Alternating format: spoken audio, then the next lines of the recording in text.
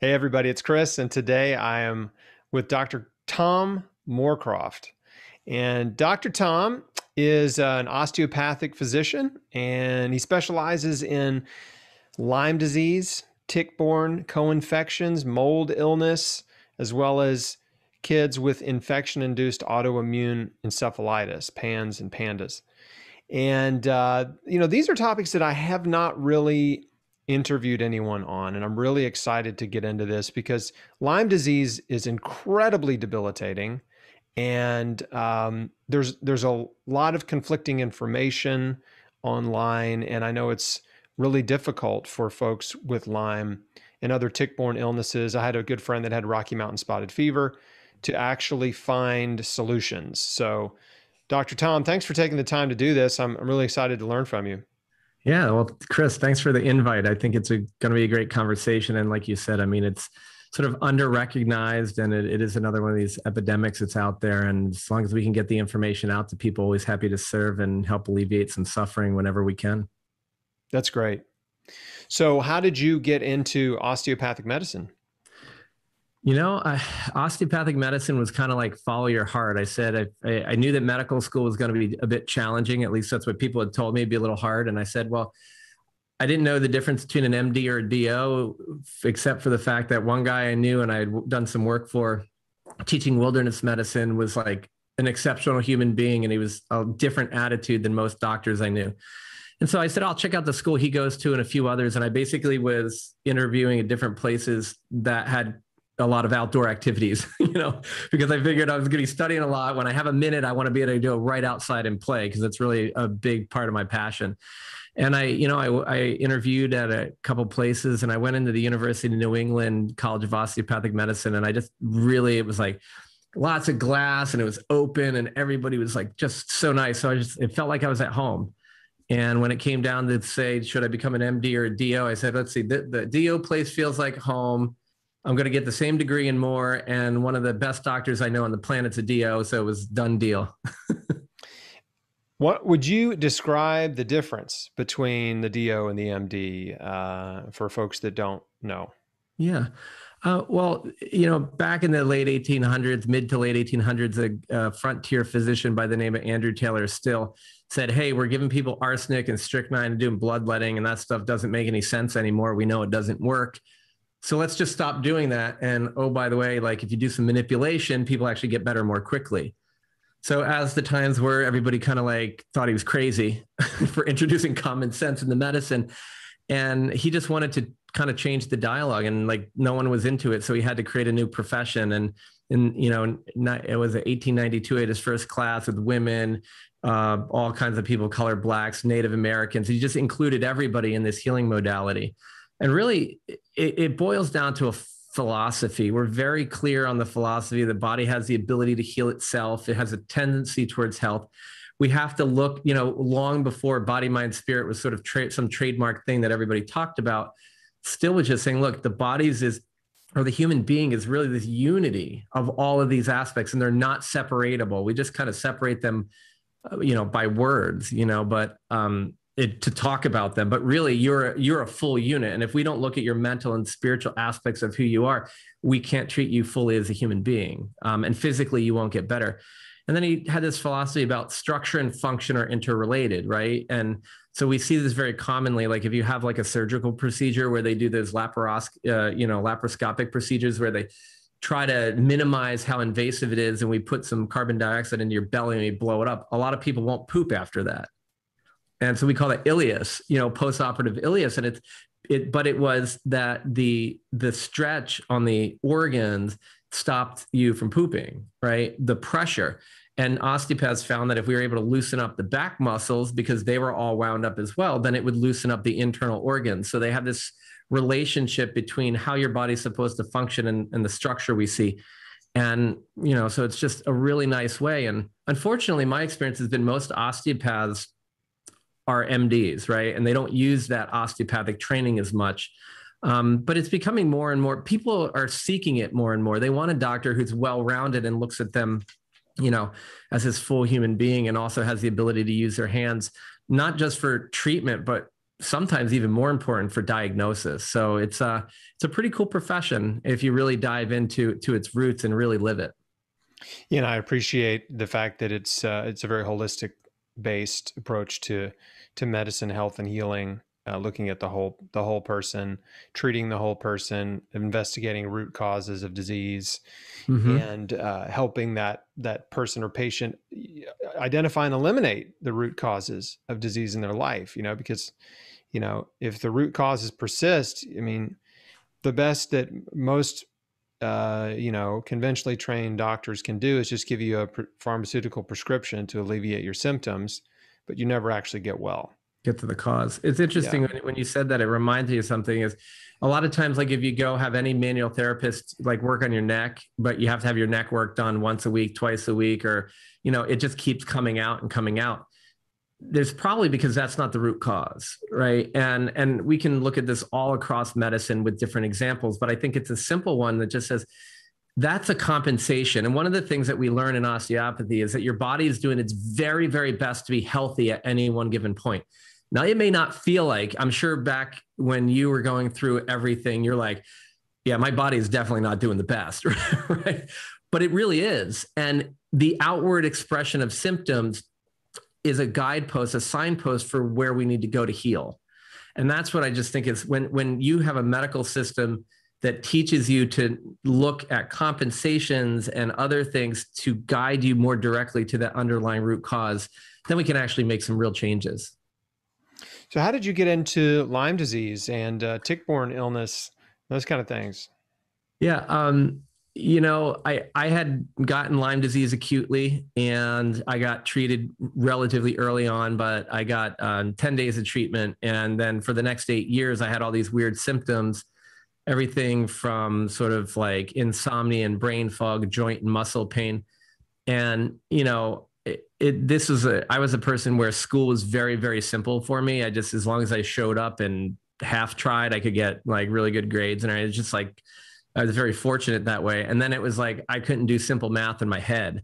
And so ultimately I went through, people are like, oh, you're depressed, you have bipolar. I'm like, well, not really. I'm just pissed off that like, I'm coming to you telling you my body's broken and there's a reason for it. And you're telling me it's all in my head. I'm like, I wasn't upset until my body hurt so bad. And then ultimately I get this diagnosis of fibromyalgia and chronic fatigue. And I was like, well, that's really great. You just described the symptoms that I came into your office telling you I had for the last 8 years. So ultimately someone gave me a yoga DVD and for some reason I started trying it. I started getting better. And then my body's like, change your diet. So I changed my diet. And then afterwards I learned, I didn't know about any of this stuff because they don't teach it in medical school, at least not then. And so I just started pursuing that. And it was interesting. I got all better, thankfully, after I ran into a couple of really good osteopathic physicians and a naturopath. They helped me finish the job after I did all that, the work on my own.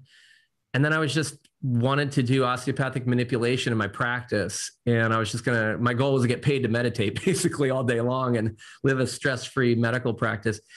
Somebody walked in one day and she's got all this pain. And I did an osteopathic treatment and I was like, nothing changed. I'm like, I know I'm early in my career, but I've studied this a lot and like nothing changed. And like the sensation I got in my hands is like, this is infectious, right? Because my mentors are like, figure out what a heart attack feels like, figure out what a stroke feels like, figure out what a pneumonia feels like and cancer feels like, and start to notice they have different energetic signatures essentially. And I knew this girl had an infection. I didn't know who to refer her to. So I started treating her. One of her friends came in after they chit chatted. I treated her. And next thing you know, I have this like runaway practice treating tick-borne infection just because I listened to one person. So what are the things that people need to know right off the bat? Let's say you get a tick bite. Yeah. I mean, what do you do? Well, Lyme disease is the number one vector-borne illness in the United States, and so it's ahead of all these other insect-transmitted diseases. It's transmitted by the bite of Ixodes ticks. So on the East Coast, it's the black-legged tick. We have the Western black-legged tick, or most people know as deer ticks. And they're the most commonly infected ticks. They have a much higher, like you were saying, someone had Rocky Mountain spotted fever. It's like those ticks, the dog tick, they can transmit that, but their infection rate is low. So whenever you get bitten by any tick, it's good to know what the tick is and where you are, so you know what infections are in them. But especially with the deer tick in the Midwest and the Northeast, and it's starting to spread, Lyme disease, you just got to know that any bite is a potentially high risk bite. There's debate over whether we should do preventive or prophylactic treatment or not. I'm certainly in the camp where if you're going to give somebody, 5 years of an antibiotic for acne, I certainly can offer you 3 weeks of prophylactic treatment so you can kill Lyme right away and not get chronically infected. So I think with tick bites, we need to remove them properly, and which basically involves grabbing them as close to the skin as possible, lifting and holding. There's a million other ways people describe to remove it. That's the only right way. Really not what about the little tool that you twist? Yeah, the twisting. The issue is the Lyme bacteria that's in your gut is in the midgut of the tick. And one of the reasons that a lot of people say it has to be on for 36 to 48 hours before it transmits, which is completely false, but the risk of transmission goes way up after about a day and a half. But it's because the spirochete needs to swim up into you from the midgut of the tick. So if I do all these spinnings or essential oils, or I do anything that irritates the tick, its mouth parts are actually barbed. So when it's in you, it can't get out really quickly. And the only way, if you irritate the tick, to get it to release, is it has to use jet propulsion, which is essentially vomiting into you. So now you took a moderate risk tick bite and made it very high risk of infection, because in order to get out of you, because you're irritating it, it had to eject its stomach contents, which includes Lyme. So we just try to minimize the risk, All right. So what's the technique again? It's literally, you just get needle point tweezers if you have those, and some of them have V's. There are the ones with the V's. That's fine. Get under as close to the mouth parts and the skin as possible. Tweeze, lift, and hold. If it's been in for a little bit, it might be 10 or 15 seconds. If it's been in for a long time, it could be a minute or two before it lets loose. So you're going to see your skin. It's like you're going to be. Yeah, right. Exactly. Your it's going to be holding on to your skin, but you should just keep the pressure and wait for it to let go. Yeah, you don't want to yank it out. Everybody's worried about the mouth parts. The best way to do is to just lift and wait. Tried and true. Okay, thank you. That's good to know. Now, what about? So my wife is. She's. I guess she's. I'm going to say this in a nice way, but she's pretty paranoid about ticks and tick-borne illness. She's never had one. But anytime our dog has had a tick or I've had a tick on me, she will send it off to a lab. So she'll save the tick and send it off to a lab called Ticknology, which is about $50, and they'll test it and tell you if it has any infections. Is that a good resource, or is there a better one? Yeah, I think the good news is when you send a part of a tick over to one of these labs, I use tickreport.com, and they have the whole tick, and they're looking at DNA and genetics of the organism. So it's going to be pretty darn accurate. It's a really good idea to do. Now, where I live, unless that thing just bit you, we're generally doing prophylactic treatment as well, which could be done with medicines or could be done with herbs if you work with somebody who's trained in that. But at the very least, mark it down on your calendar, know what day it was, and definitely get it tested. Because if it doesn't have an infection in it, you can't get an infection, right? But if it does have infections in it, at least you know what you're looking for. And generally, I do, like I said, prophylactic treatment, because in Connecticut, at least, depending upon the year, we can get as low as 30 or 40% of the ticks have Lyme, and other years, 70, upwards of 90% of them are infected with Lyme. So it's it depends on where you live too, right? Yeah. And I know there's been sort of been denial. It's almost like CDC denial that there's no ticks in the South. There's sort of a weird thing that's gone on for years where they just, they won't acknowledge that Lyme carrying ticks are in the South, but they definitely are. And we've met a number of people who've gotten Lyme from tick bites in Tennessee, for example. For sure. Do you have any opinion on that? Why they're so cagey and weird about Lyme disease? Yeah. Okay. Yeah. Opinions you want to share? Absolutely. Open book here. I mean, I think that's I always say, like, when I look at, I sent in a manuscript, a case report to one of the top 4 medical journals in the world. And I got this nice letter back that said, hey, you know what? This information is very strong, but our readers don't need to know about it. I'm like, I sent you in a case where we confirmed that a young man had gotten bitten by a deer tick and got Lyme disease in less than 24 hours. I kind of think that's important information. There's a lot of censorship there, and there's lots of reasons people think why. And I mean, I think there's competing interests, right? One is we don't want to scare the hell out of the public because that's what COVID's for. And, Yeah, apparently they're not worried about that anymore. Right. But it's like, I mean, it's crazy, man, because what we know is as habitats change, as global climate change continues, we're seeing songbird. Like, I have a friend in Oklahoma who was like, look, I had this guy came in with the erythema migrans, bullseye rash, Lyme disease, right? I diagnosed him with it, started treating, and the state said no. When he reported, there's no ticks in Oklahoma that have this Lyme. And he's like, well, I have the tick right here. And so they sent it to them and it had Lyme in it, right? And the guy had blood tests positive, like everything was positive. And they go, oh, it must have fallen off a songbird. Well, how does that mean it's not in Oklahoma, right? It's, and so we do see that there are areas where we don't have a lot of ticks that carry Lyme, but other ticks are hitching a ride and getting dropped off. And so that's a little harder to track scientifically, I think.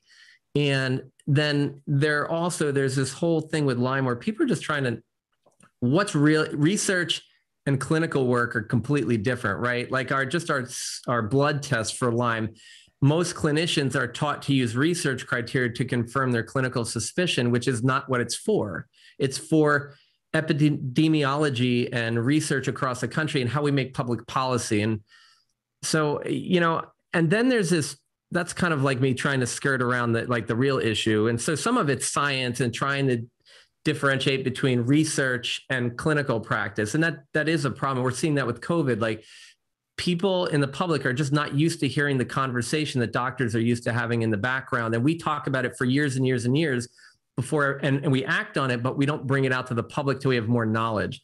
But the other part is for a while, were allowing people to patent parts of the spirochete. So proteins on the bacterium that gives you Lyme, you could patent parts of it. And we see in our testing that certain people got together and said, you can only use these antigens that we happen to own.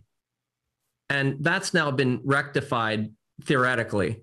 But there's a lot of stuff. And I think a lot of people are publishing on Lyme disease, and that's how they keep their jobs. And if people in the clinical practice who don't have to publish, there's too many conflicting things. There's too much money in it. Actually, I mean, I think is what it boils down to, and ego. And I don't really care. Like, I'm here. I need to help people. We're missing diagnoses. We have kids going into the ER for psychiatric breakdowns, but it's really just an infection-induced, triggering of this behavioral disorders. We have adults losing their jobs and their families. And so I just we have to get past it, and whether or not I know all the answers to how to fix that part of the system. I mean, the bottom line is we're finding these ticks all over the place and people are getting sick. And we now have research coming out of major institutions like Johns Hopkins and Tulane showing that a short course of antibiotics doesn't do anything, including 0% cure rates in experimental animals.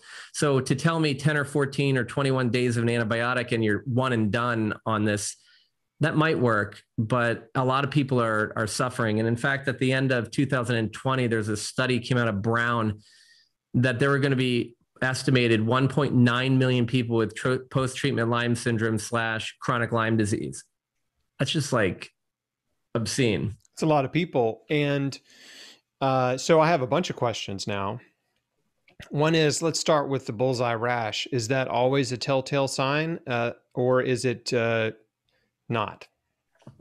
Yeah, the rash is by the CDC, they report that it's present in about 70% of people. When you look in the research, if you go to PubMed and you search through all these things, it falls somewhere in the 40 to 60% range. So call it 50% of people have an erythema migrans rash. And those of us, when you start to look deeper into data, it's probably more like 15 or 20% of people. So it's absent commonly. But one of the issues, Chris, becomes people miss what an erythema migrans rash is. And that's the name, that's a medical name, erythema chronica migrans, for this rash that we get with Lyme. Most people assume it's a bullseye, and a bullseye is a type of erythema migrans rash. And it's about 20 to 30% of all true erythema migrans rashes. Most of the ones we see are like purplish red blotches, or there might be like this red thing and it eventually has some central clearing, but they don't look normal. And a lot of people think it has to be at the bite site. It does not. It may be. You can have more than one of them. And so it's just one of these situations where doctors and other healthcare practitioners have to be aware that a kind of a smudge is actually the most typical erythema migrans rash. And it's good for patients and the public to be aware, because a lot of times you'll go, it's like, it's not a bullseye, so I'm not going to go to the doctor. Well, if you have this weird pockmark on your arm or your leg, you might want to get it checked out, because it could be an erythema migrans rash. Okay, so you should definitely mail off the tick and possibly go to the doctor. Now, what's the best diagnostic testing? Because I've definitely heard that there is debate on certain type of Lyme tests. Mm-hmm. Some are more accurate than others. And what is your opinion? Yeah, I mean, there's a really interesting, what they call meta-analysis, where they kind of they take a look at all the papers out there and pick out the really high quality ones and say, if we pull all this data, what is a great recommendation that can come out of it? Can we glean any evidence that those studies alone couldn't do? And they found that the typical two-tiered CDC recommended testing, which is a screening test, an antibody screen, followed by this Western blot test, is about 56% sensitive, but it's 99% to 100% specific. And in English, that means if you do that two-tier test and they say it's positive, it's pretty much a done deal, 100% you're positive. But if it says you're negative, we actually can miss 44% of people who are truly positive. So 88 out of every 200 true positive people are missed with that testing strategy. So it's essentially a flip of a coin. So basically, it has a very low risk of false positive. So if it comes back positive, you're positive. You can be pretty certain you're positive. But if it comes back negative, high risk you of still might be positive.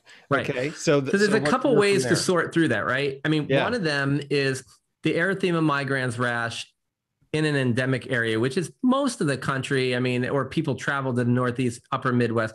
Those things, that's positive, right? You don't have to, it's kind of like, go to jail, don't pass go, the whole monopoly. They just like, you don't need a test, because if you do a test acutely when you have a rash, the likelihood of a false negative goes through the ceiling.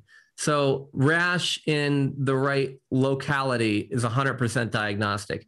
Now, the next thing is migratory. Plus confirming the tick too, right? Would add absolutely.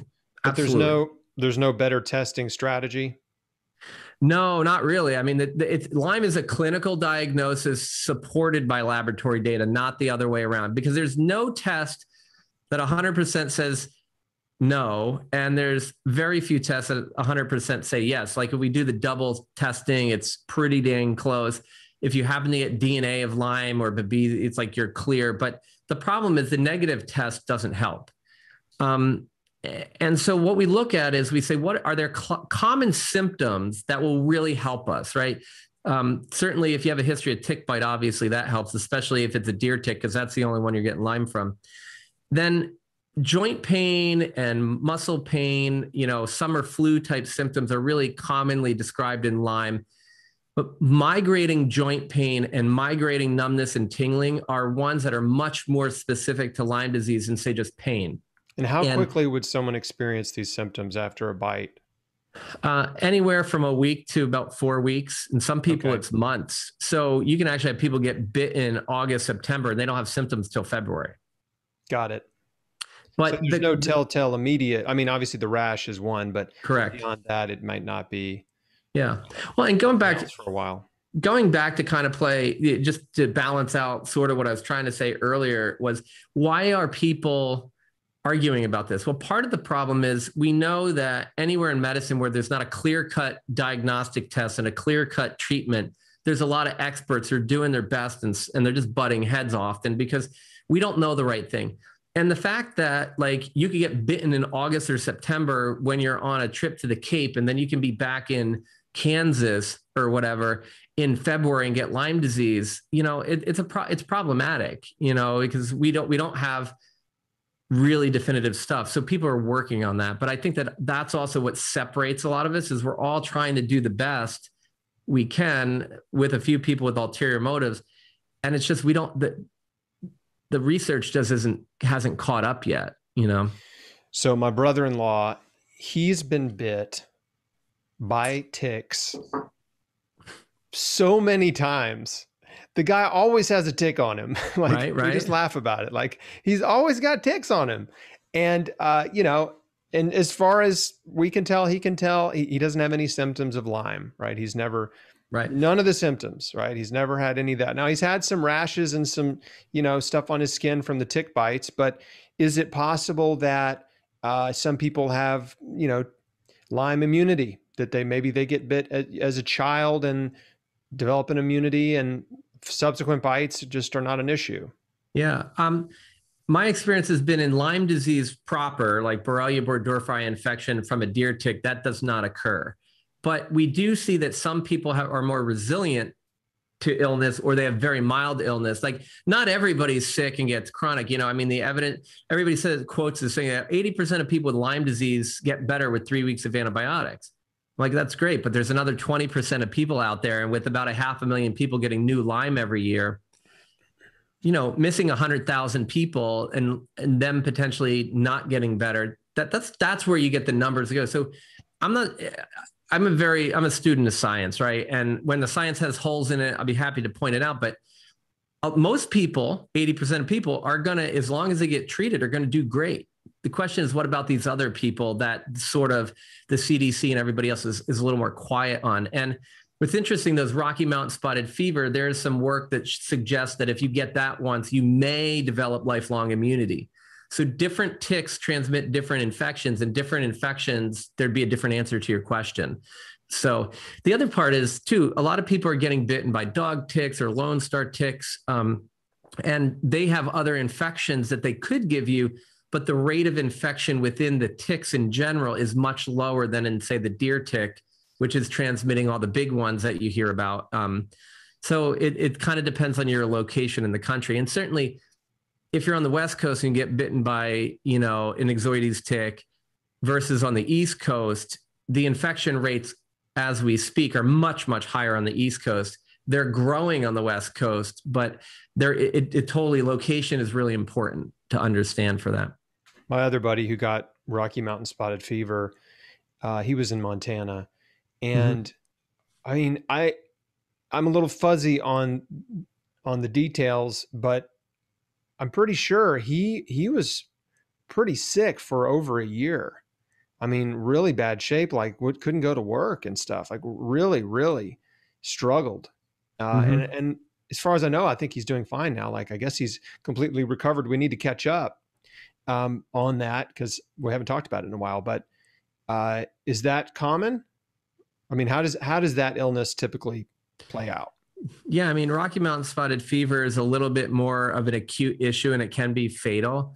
But, you get, like, it sounds like fever, and often, days in, you get a rash. Then there's like 10% of people with Rocky Mountain spotted fever do not get a rash. Those people have a high likelihood of mortality because you missed the diagnosis, because you just think, because it looks like you have the flu. And it's very much like anaplasma, which can come from a deer tick, Ehrlichia, which some Ehrlichias are in deer ticks. A lot of them are in Lone Star ticks. Same general family of infections. So you're going to get you're going to get a fever, and it can be quite high, 104, 105. I mean, it can be pretty significant.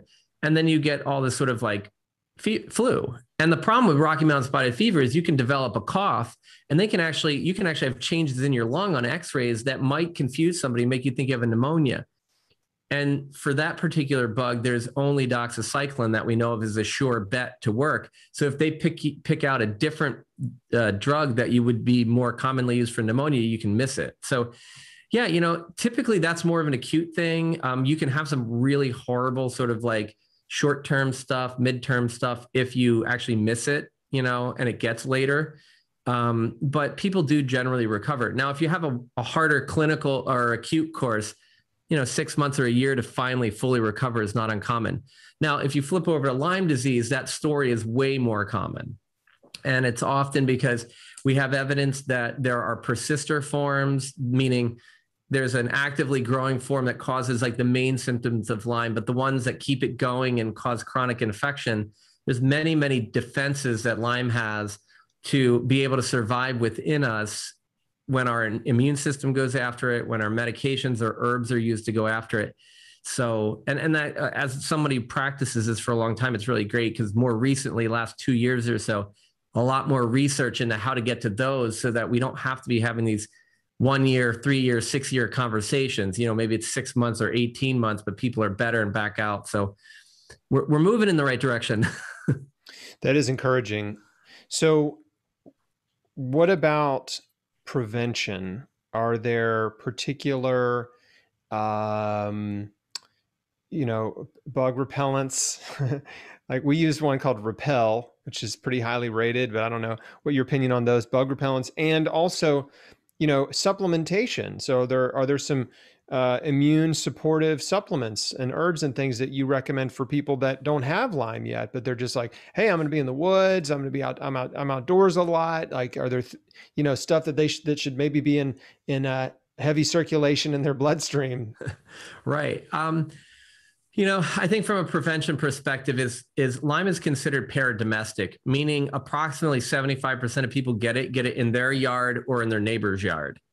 And the reason for that is ticks are edge species, right? So we call them a deer tick, but really deer may actually not be the problem. It's more the habitat that deer like to be in is where other chipmunks and rodents like mice are, and they seem to be the primary vector. And so what ends up happening is 10 feet into the woods and 10 feet onto your lawn is the primary area where the deer tick is going to be living. And if they get further out from that, there's, they like it to be warm. They like it to be damp. They don't like super bright sunlight where they're going to get, all dried up and everything. And if you think about your yard, most people take the swing set and they put it in the corner in the shade, which is prime tick habitat. Then you go, oh, people make gardens and it's like all around our house. We have these nice, beautiful ornamental things. Those are all beautiful places for ticks to be. So it's like high risk areas. So when we go outside, one of the most important things are you can put permethrin on your clothing. And permethrin is toxic, especially to aquatics and aquatic wildlife and plant life. So just don't pour any of it into the stream next to your house when you want to get rid of it. It's wet. We try not to touch it. Spray it on your clothes. Let it dry. Once it's dry, it'll kill ticks on contact, and it's good for mosquitoes and other things. But it's non-toxic to us. And if we spray it at home, you'll get 6 to 8 washes out of it. If you send it off to a company like Insect Shield, they'll actually professionally impregnate your clothes essentially, and it'll last like 60, 70 washes. What's really cool is that once it's dry, there's no smell, there's no toxicity. And they've done studies where even if you only put on your shoes and socks, you can decrease the number of ticks on you by something like 70% just by spraying your shoes and socks. Wow. So if you're like me and you're like, I don't want to get Lyme, but I also don't want to spray my clothing with all this stuff, at least on your shoes and socks. And just so all the listeners know, permethrin is actually used in scabies treatment. So we'll have people put it on at like 100 times the dose you would put on your clothes directly on your head and leave it there and on your skin. So it's not like we don't use it on humans, but I certainly don't want to be messing with it too much, just in case. And then I use cedar side. They have a tick repellent. Like some of these natural herbals are really good to spray on other things. And I spray my dog gets top spot too, but I spray on his paws and his legs and his underside some of these herbal repellents. Just you get the ones that are safe. And cedar oil with lemongrass tend to be my main go-tos, and just get a good concentration. And then the other thing is, come in, take your clothes off. If you put them in the dryer right away, depending upon how fast your dryer heats up, you can kill ticks off right away. So you don't want to put them through the wash because they're not going to die. But if you just throw them right in, if it's electric dryer, it's usually 5 to 10 minutes.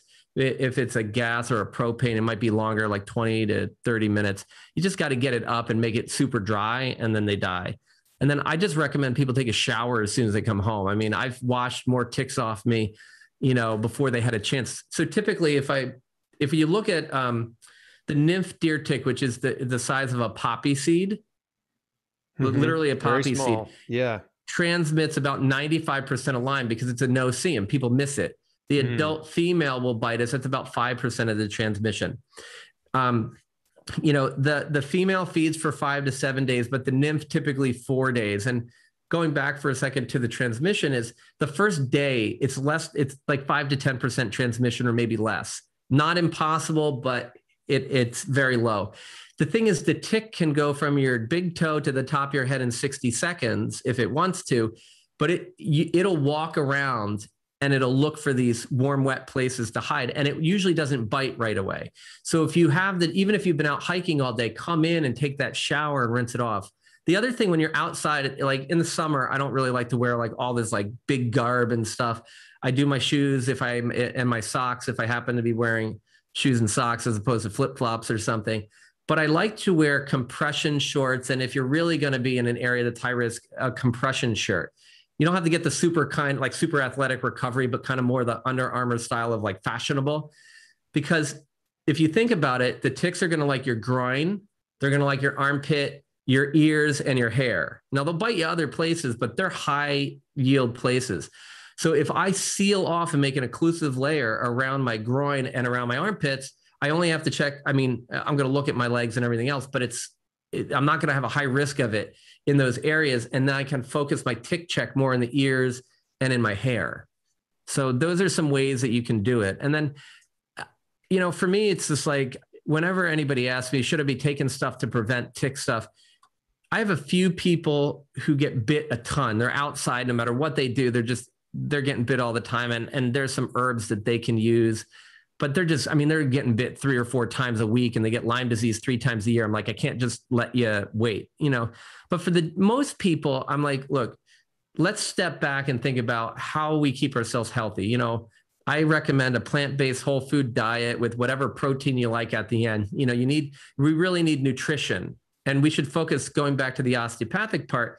Our body wants to be healthy. So we can be very resilient if we eat well, we stay hydrated. I love our vitamin D levels to be in the 50 to 60 range, and people argue a little higher, a little lower, but it's a general ballpark. Measure the blood levels, because this helps you stay resilient. And then if you think about things that keep inflammation down and immune system function up, well, nitric oxide does, melatonin does, vitamin C does. We know this from a lot of COVID research, but we've also known this forever. So a couple of things I recommend people do is get up, get outside in the morning, get some fresh air, calm down, get some sunlight. And then that'll also help you get to sleep, and focus on taking the electronics and the blue light out late at night. Do some sort of practice to slow yourself down. And I love breath awareness, Chris, because I've seen studies where breath awareness for 10 minutes a day turns off breast cancer genes. I recently saw, if you meditate for an average of 45 minutes to an hour a day, which is a little bit more than a lot of people want to do, there's some new research that's unpublished yet, but it's on its way out, where you can actually prevent the SARS-CoV-2 virus from getting into your cell. Your body's doing it, right? And so the other part with the nitric oxide, you could eat more beets, but you also have this ability, if you slow your breathing down, the more you slow your breathing down, 4 or 5 times a minute, which is very easy if you focus on it. It sounds crazy, but it's super. I mean, I've gone minutes without even remembering to breathe when I'm in a meditative state. Your nitric oxide levels go up. And this is great because it dilates your blood vessels. It allows you to flush and detoxify better. And it's a very potent antioxidant, a very potent anti-inflammatory. So it's like all these natural things that we can do. So in other words, eat right, go to sleep, drink some water, chill out. and then also go outside and have this mindset that you're going to go have a good time. Because everybody I know goes in the woods afraid of Lyme gets Lyme, and everybody just goes out in the real world, has a good time, and they occasionally get Lyme, but it's not a big deal. I love it. Yeah, and for those that don't understand, breath awareness is just a simple exercise of sitting quietly and paying attention to your breathing, and then controlling your breathing and deliberately slowing down your breathing and taking long long inhales, long exhales. Just and when you do that, you're actually reducing inflammation, you're calming your nervous system, you're improving immune function. All these incredible things happen in the body physiologically when you make that, when you take just a few minutes, 5-10 minutes or more, to what some people call meditate, right? And you don't have to think on anything. You don't have to chant anything, right? It's just, if you're just, focusing on your breath, listening and feeling the air come in your body, right? And then listening and feeling it leave, right? That's all you're doing. Yeah. Thank you for bringing that up. I love it. Yeah. And if Chris, if I can tack one thing onto it, yeah. The next step is, and there's so much research on this, including like improving immune function within as little as a week with like 15, 20 minutes a day, right? Once you kind of get used to just paying attention to whatever that is of your breath that draws your attention in and out of your nose, your throat, your chest rise and fall.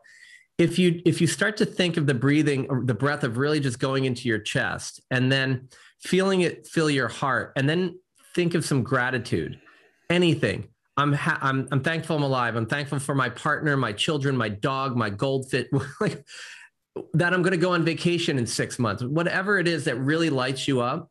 Breathe into that and feel that gratitude. And when you do that, then you supercharge your immune system.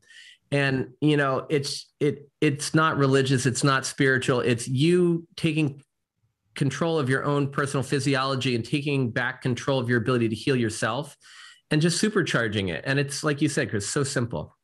Yeah, yeah. And I thank you. I wanted to try to remove the stigma that some people think you're engaging in some kind of voodoo or witchcraft or spiritual practice, which yes, you can make it a spiritual practice, but really it's just a physical therapy, much in the same way that going to the gym and lifting weights is a physical therapy, right? This is what it is at its absolute simplest,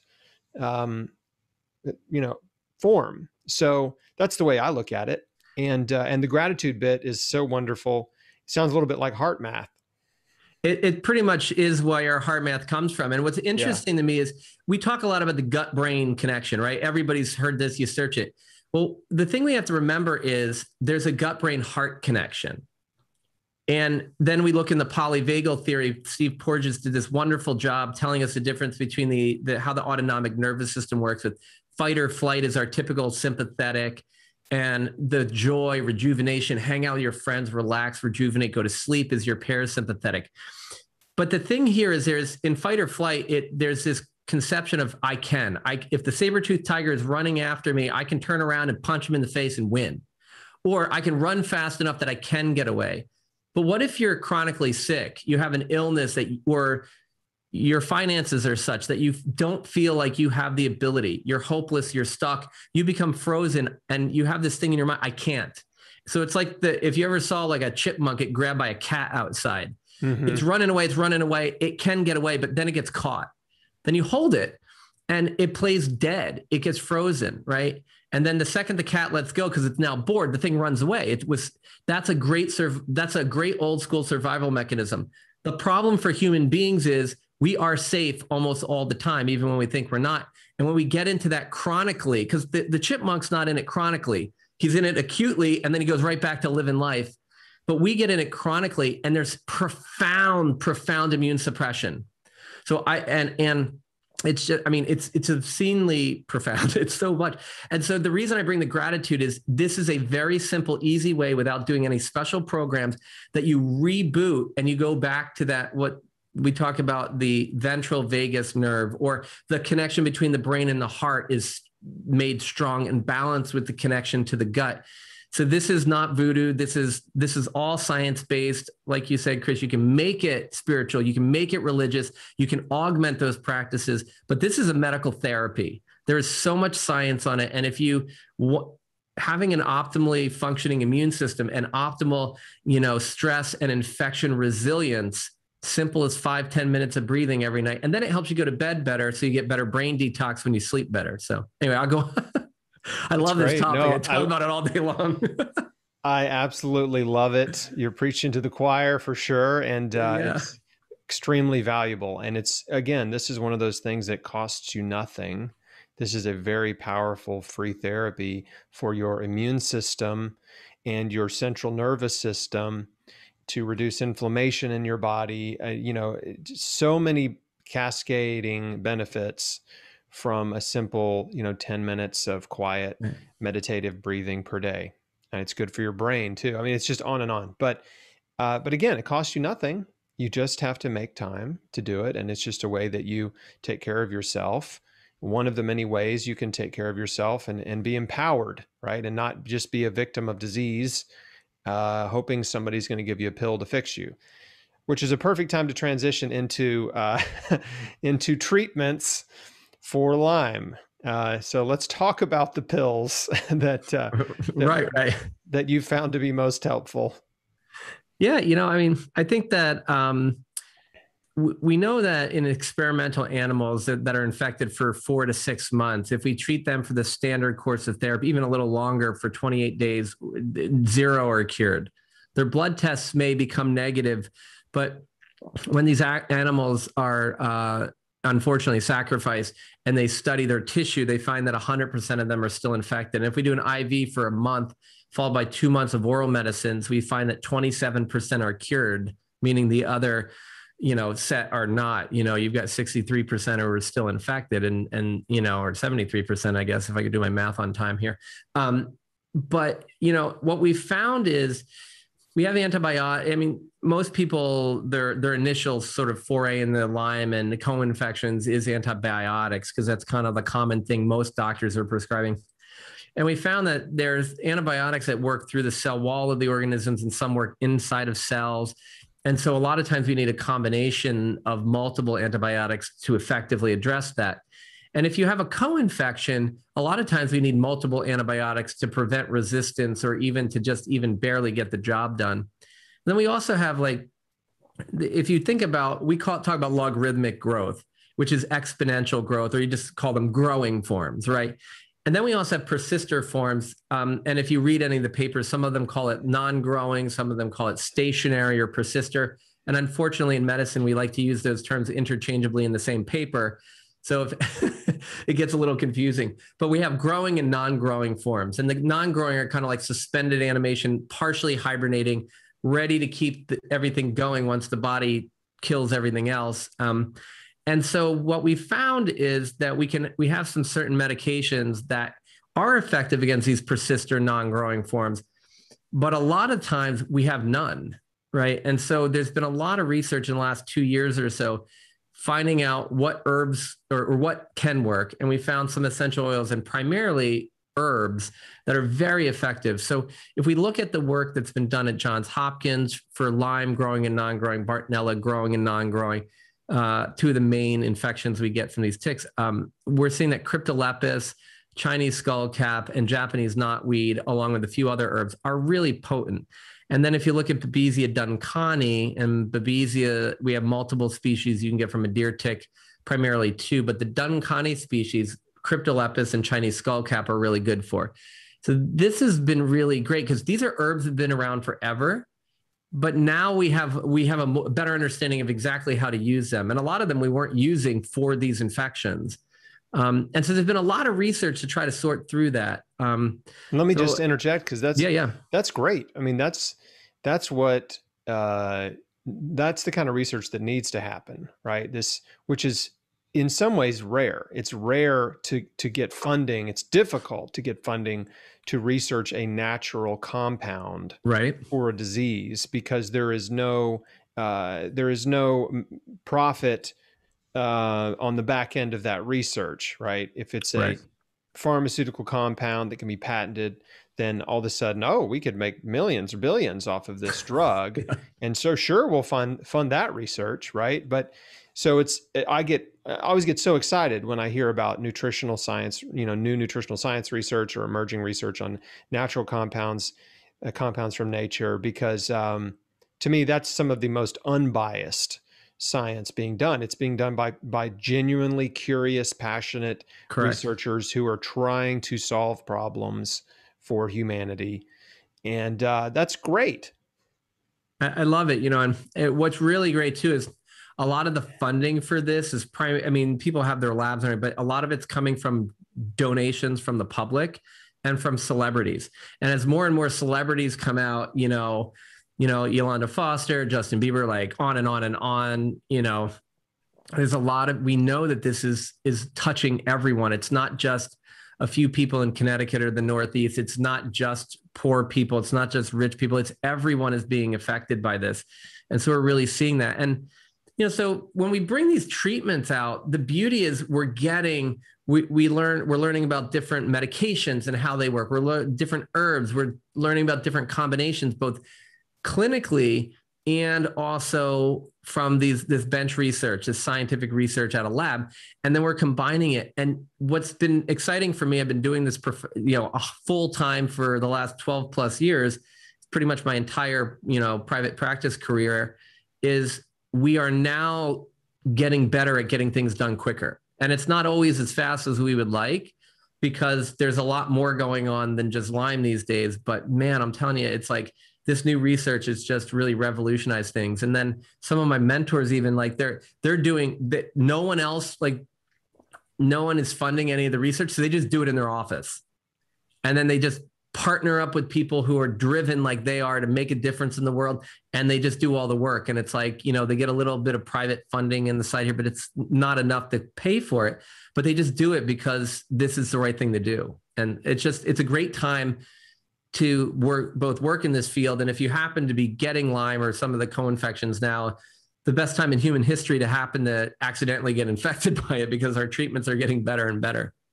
Well, I say a similar thing. There's never been a better time to get cancer, Highly recommend not getting it, but if you do, I would agree with that too. Now's the best time, because we've learned so much, right? And survival has never been higher. So, well, that's very encouraging.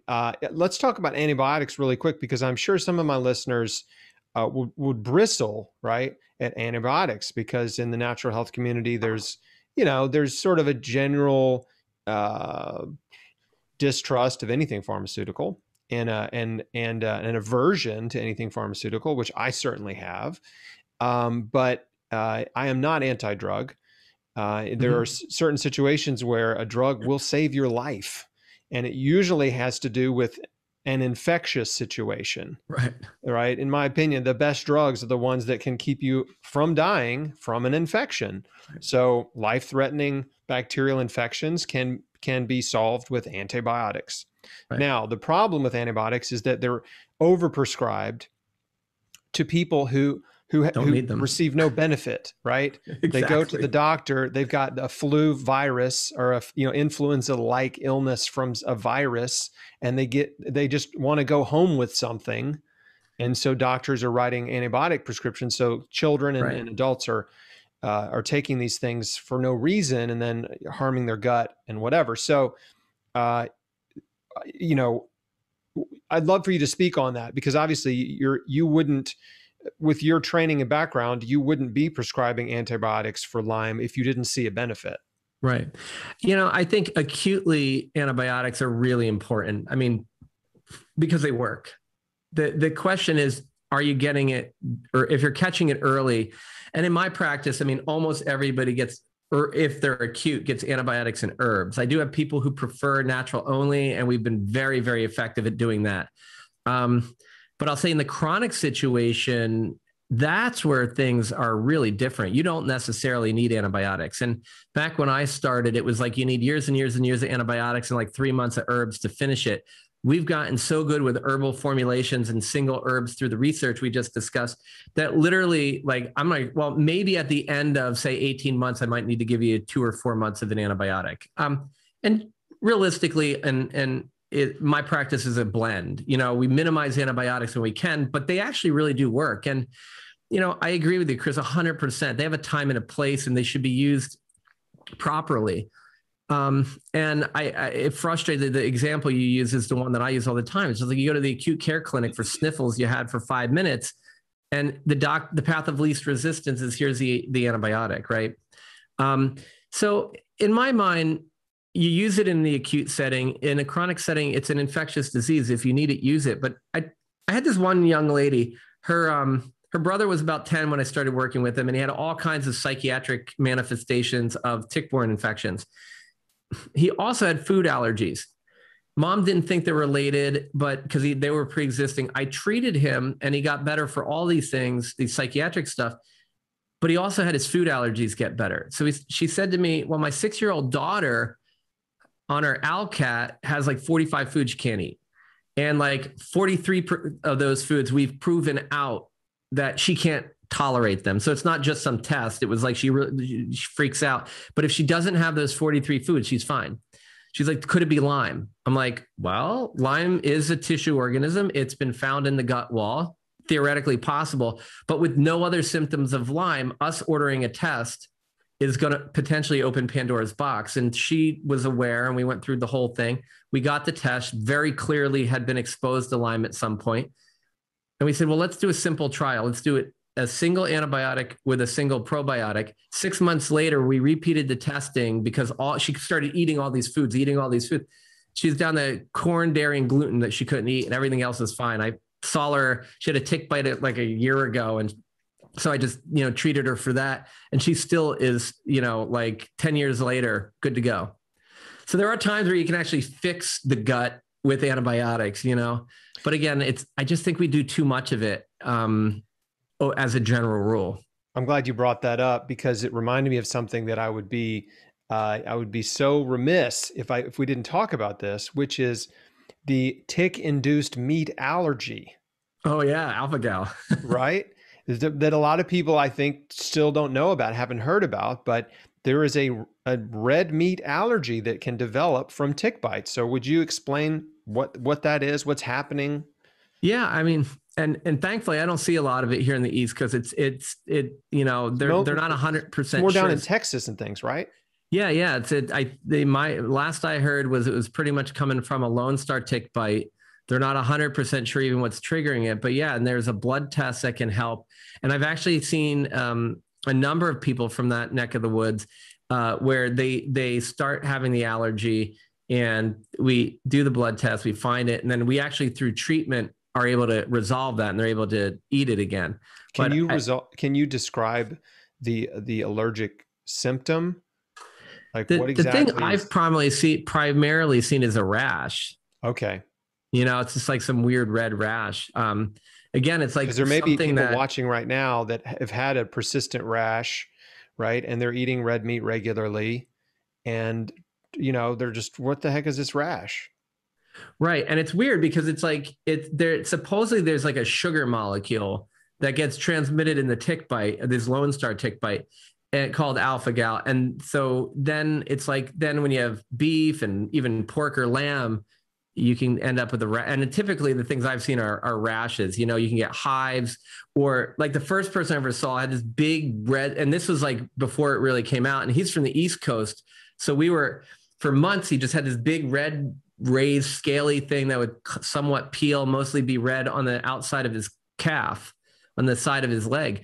And then, that came out and broke, and then we figured out, what it was. So it is interesting. I mean, and people can get any kind of like allergy type thing, so you get the rash or the hives with the itching, in rare cases, you can get swelling of the mouth and the lips, which is obviously the big bad one that you have to go to. Another place where medications are really good when you're dying of an allergic reaction. We can prevent that. More reasonable things. Some people get wheezing or stomach pain. They'll get, runny nose, headaches, stuff like that. Your normal allergy stuff, except doesn't make any sense. And it's like the day after you eat red meat, it's like,